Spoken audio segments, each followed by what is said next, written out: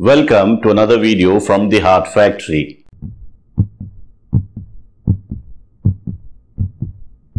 In today's video, we'll be talking about the heart-lung machine, its various components, how each component works, the safety mechanisms that are in the heart-lung machine, and finally, we'll end the video with the use of this machine in heart surgery, both in kids and in grown-up patients. Now, what is a heart-lung machine? It's one of the greatest inventions of the 20th century that has made lives of cardiac surgeons easy. It has allowed to conduct cardiac surgeries across a spectrum of diseases, and by definition, it is nothing but a combination of the machine, the tubings, the oxygenator, reservoir, and various safety mechanisms. This machine is manned by a person called the perfusionist. Ideally, they should be called the perfusion technologist. He is not only a technician, but he is also a person who addresses the physiological and other metabolic changes that occur whilst the blood is drawn out of the body. So in general, he should be referred to as a perfusion technologist. And I dedicate this series of videos to all the perfusion technologists across the globe who are making a difference to the life of cardiac patients. So in this first series, we'll talk about a few components of the heart-lung machine. In the next series, the other few components of the heart-lung machine. And finally, we'll culminate with the actual use of the machine in a real patient, in a real scenario in the operating theatre. I hope you all will like this video. So let's get started.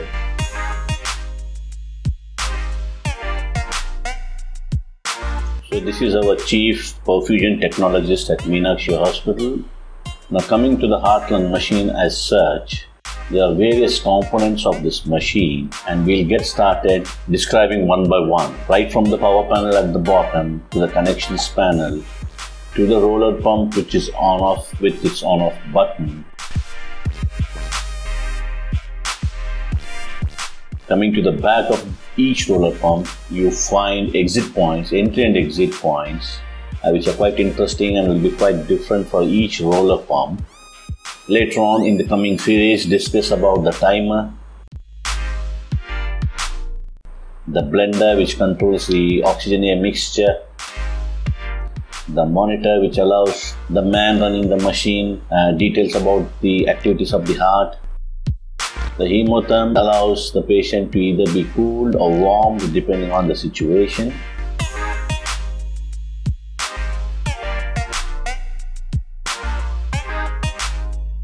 Then the lung of the main machine, the so-called oxygenator, it usually comes with the reservoir wherein the whole blood is pooled and both come as a combo. The reservoir also has filters which you can see here, and then we'll discuss about the various sizes of tubings used, the situations where they are used, and the priming volume for each of the tubing.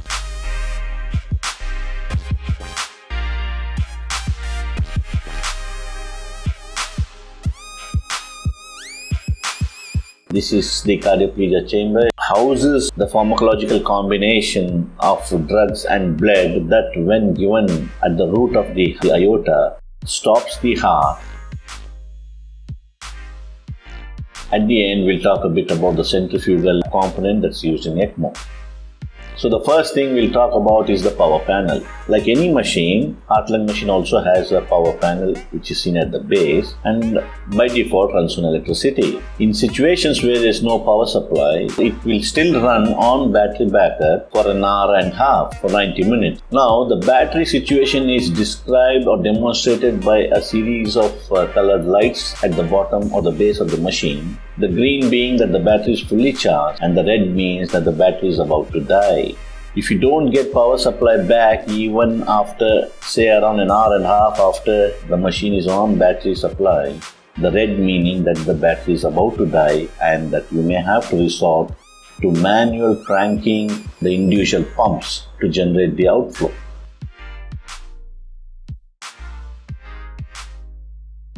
Now coming to the connection panel, what you see is various connections. So not getting much into the details of these connections, first connection is the power cable. The second is for the battery backup, the cable for the battery backup. And third one would be a safety mechanism wherein it stops the pump if there is inadvertently high pressure at the other end of the roller pump. That's what my perfusion team says. The most important part of this panel is that apart from the safety wirings, you will see these cranks.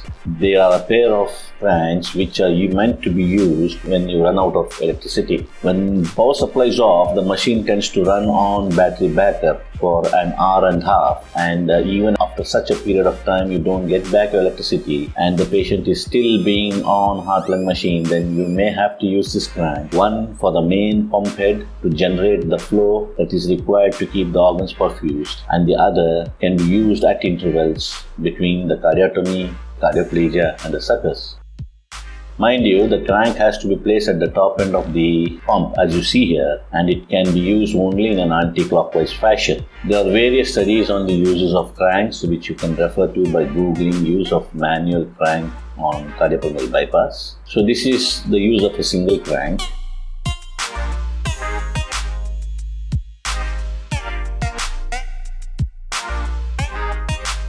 So this is the situation wherein you are using both the cranks, one for the main arterial head and the other crank of the left hand of our perfusion team can be shared between the other 3 or 4 pump heads depending on the clinical situation. If you want to suck the blood out, then you can put it back on the vent, suck the blood out, then put it back on cardioplegia to give cardioplegia, then back onto the sucker, etc. Whilst the pump head will have a continuous run. In this connection panel, there is a description as to how to use this crank as well, so you can refer to it during your free time.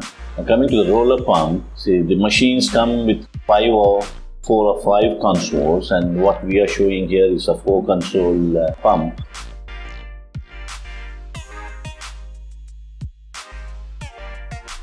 Now you see they're usually meant to run anti-clockwise, and the button shows it to run anti-clockwise. You can run it clockwise in special situations. There's a panel up there which has a list of menu, and the team chooses depending on the patient that has to be put on bypass, and the things that they choose is the tubing, and usually it's displayed as liters per minute, but you can also have revolutions per minute. Now once the motor is on, the panel goes through a mechanism of self-check with the various things that's been displayed. And based on the patient that is being operated upon, our perfusion team chooses the tubing. The knob, when turned clockwise, increases the flow or the revolutions of the roller. And as you can see here, the page button has various menus. So now the perfusion team has chosen the 1/4 inch tubing, and based on that, they have to calibrate the machine for 1/4 inch. Ideally, this is calibrated to either 1/2 inch tubing or 3/8 inch tubing in adults. And if it's a child, then based on the body surface area, they choose a 1/4 inch tubing.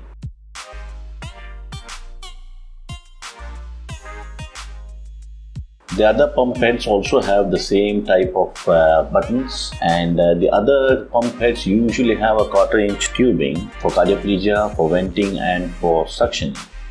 Here you see the tubing is being placed in the raceway. Now basically there are arrows which says which end the tube should come in and which end the tube should go out, number 1. And that particular place also stops the tubing from traveling forward when the roller is on.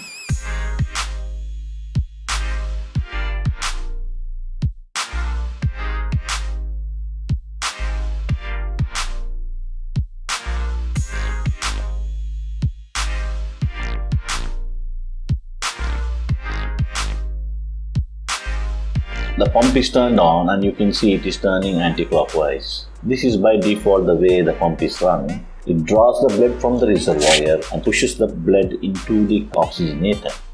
The oxygenator has a high resistance, hence it is always placed after the roller pump because you need some force to push blood across the oxygenator.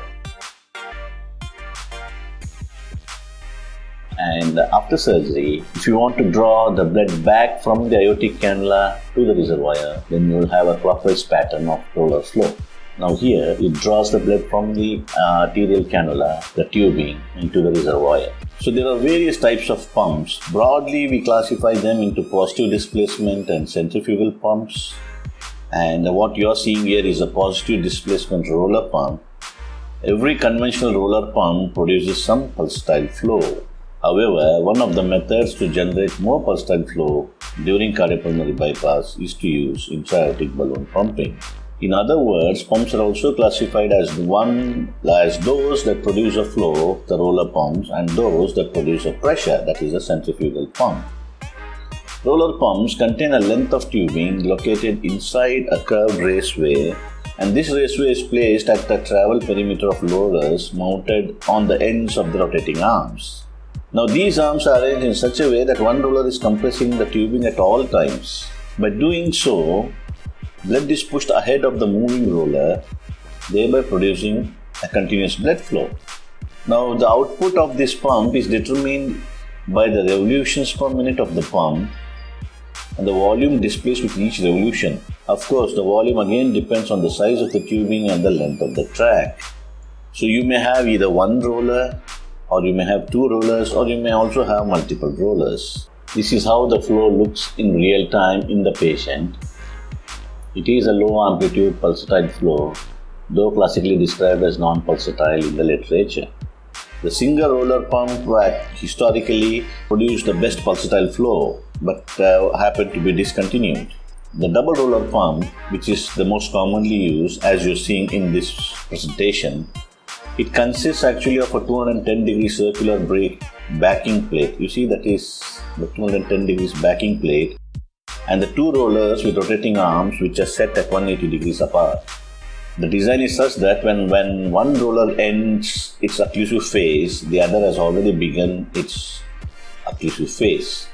So because one of the two rollers is always compressing the tubing, the double roller pump generates a relatively, technically speaking, non-pulsatile flow, but it is always pulsatile with low amplitude. The so-called multiple roller pump, which was tried, caused more hemolysis and had to be discontinued. Now the whole benefit of roller pump relies on its capacity to occlude to an extent that it does not cause hemolysis and tubing wear, and at the same time does not compromise forward output. Coming to the safety mechanisms, there is a magnetic lock for each roller pump, and the pump functions only when the lid over the pump is closed. If for some reason the lift is lifted, the pump stops. So this type of a safe mechanism is available for all the pump heads, and the logic is that if the roller is running and inadvertently an instrument or something falls, it leads to damage of both the head and the tubing. So the pump is designed in such a way that it stops if the panel on it is removed. So the magnetic lock is a must for the pump to run. Now coming to the back of the machine, each roller pump has different kind of configurations. The sucker has a place for a single tubing, whereas the vent and cardioplegia have rooms for two tubings in the same roller head. For the cardioplegia, you have room for two tubings of different sizes. So this is designed for a special type of cardioplegia delivery system wherein one tube contains a pharmacological drug that stops the heart, and the other tubing draws the blood that has to be mixed with the pharmacological solution to stop the heart. So there is room for almost two tubings of different sizes for the cardioplegia. And this is a special type of delivery system. I guess it's called the myotherm from the Medtronic group. So there are different sizes, smaller tubing at the top and the cartridge at the bottom. Two tubes come into the raceway and they join to form one outside the raceway, and it's delivered to the patient. Whereas for the vent, you have room for quarter-inch tubing, two quarter-inch tubing. So this roller head can be used for two vents at the same time.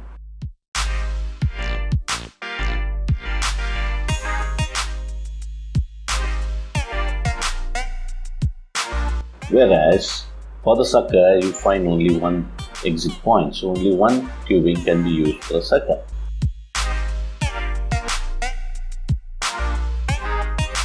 I hope you like this video.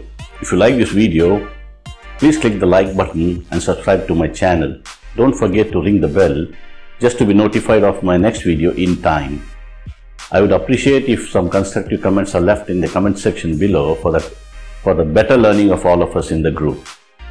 Please also keep watching this space for the next series, this part 2 of this series, for better understanding of the whole machine. Thanks for watching. Thank you.